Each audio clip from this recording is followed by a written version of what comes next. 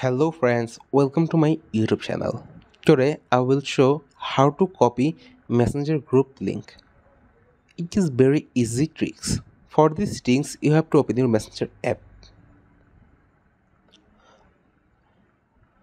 After opening your Messenger app, you have to click the group option, which group link you want to copy.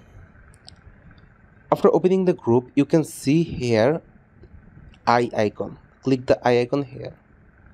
After clicking the eye icon here, you have to scroll down and click to the invite link option. After clicking invite link option, you can see here copy option. After copy the link, if you send anyone to the link, anyone can join your group chat with this link. Friends, that was the video. If this video helpful to you, please like, comment, share and subscribe to my YouTube channel. And press the bell icon for getting new videos notification. I will come with another new exciting video. Till then, take care. Bye bye friends.